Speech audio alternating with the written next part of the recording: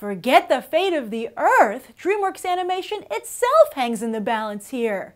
You're watching Beyond the Trailer's review of Home. From Dreamworks Animation. What did you do to my car? It should hover much better now. I am prepared to accept one of your traditional gestures of human gratitude. Our tradition is to punch you in the nose. Hold still. Your gratitude is implied.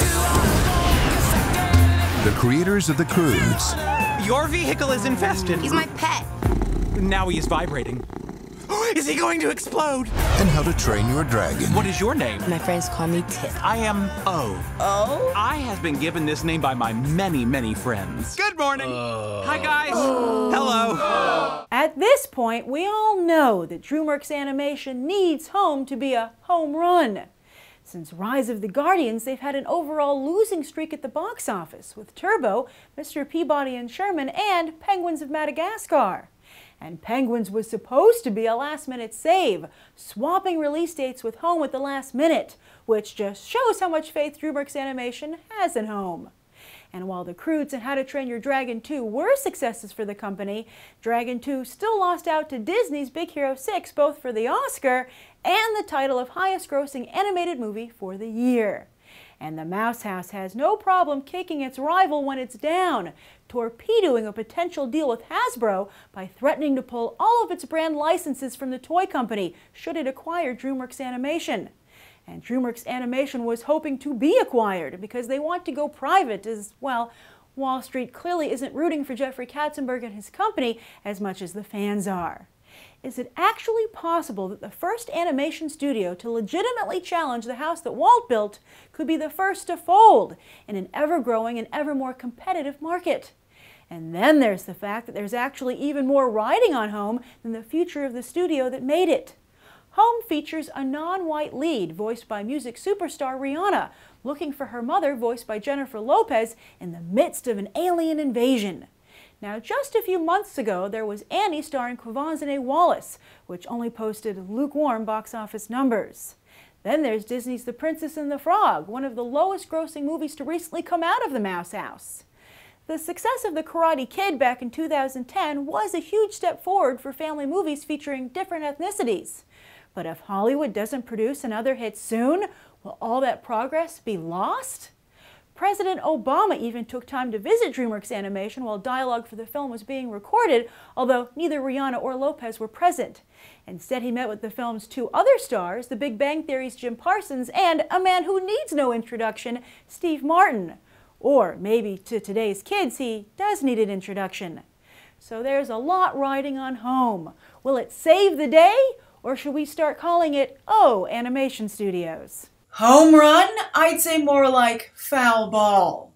And Home also has the unfortunate distinction of being one of those rare cases when it's not the publicity department that lets down DreamWorks Animation, but the writing department. And I single out the writing department specifically because this movie plays like it's written by the Boov.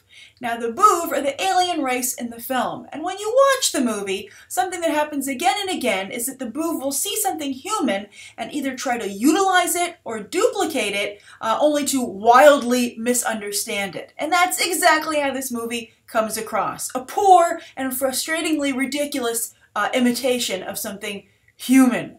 And by the way, every time the Boov misunderstand or misuse something, it's not as funny as I think the people making this movie think it is.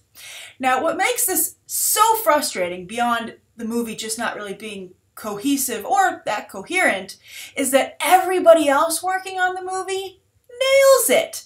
Everybody does such a good job except the writers.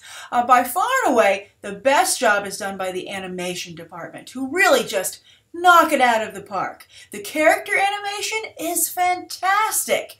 Not only is everything adorable, I really would like an O, Jim Parsons' character, just so cute. Although I thought Tip was cute, I thought their cat, the cat Pig, was adorable.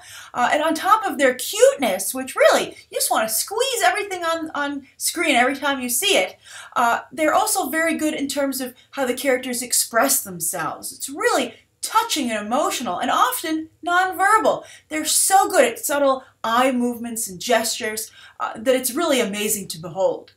Now, that's not to say that the voice work isn't good. The voice work is very good. Jim Parsons is not nearly as annoying as I thought he would be, nor is he just doing, a poor imitation of his Sheldon Cooper character, but for kids from The Big Bang Theory. I think he creates a really unique and interesting character with O. And then Rihanna is fantastic. Tip is a great character. And I think she's more than just a token character for diversity's sake, which of course is very important. But Tip is fully realized. She is a bright, young, spunky heroine that I think anyone would look up to. While they do a lot to promote diversity in this family film, which is important because it's so absent from family films, but also there's a very good message about not running away from your fears or your problems that I think does get across over the course of the film. Also, the detail. Oh, the detail. The car, after O fixes it, that runs on slushies. Oh, it's just a delight to behold. So creative. I really like little details, like when the cat's paw, pig's paw, is up against the car window. It's something so subtle, and you have to really be almost looking for it, but it was just such a cute little specific choice that it just kind of, won me over and kept me entertained during the movie, spotting little things like that. Also, there's a Christmas subtle theming here. Again, very, very subtle and expertly done, by the way, in that manner. And it reminds you this movie was supposed to come out during Thanksgiving. But again, really, really well done across the board in that regard. And I have to say, personally, I'm glad that I saw Home because it has some really thrilling sequences, great use of music, some really beautiful sequences, great use of color, and some really emotional sequences. Again, fantastic character expressions, both verbally and non-verbally. But I can't recommend that you see it unless you're an animation fan and you're going to really appreciate all this detail and color, etc., even though the story never comes together. I mean, for all the great little parts that I just spoke to, it never gels as a whole. So animation fans, again, this is something that you're going to, I think, find something to enjoy out of it, but you're going to have to work at it. And then for everyone else, well, I think that if you really wanted to go to the movies or if you were bored, I think you could watch Home. It's quote-unquote watchable, but that's really the best thing that I can say about it. So that's my review of Home. I wish I had better things to say. I'm rooting for Dreamworks Animation. I even liked Turbo and Rise of the Guardians. Penguins, I was on the fence, as well as with Mr. Peabody and Sherman. And I would say that this is just a step above Mr. Peabody and Sherman and Penguins of Madagascar, but it's not nearly the level of quality of Megamind and other films like that from DreamWorks, but those aren't working either. I don't know how they're going to dig themselves out of this hole. So I look forward to discussing Home with you down below. Thank you so much for tuning into my review, and you can check out some other episodes right now.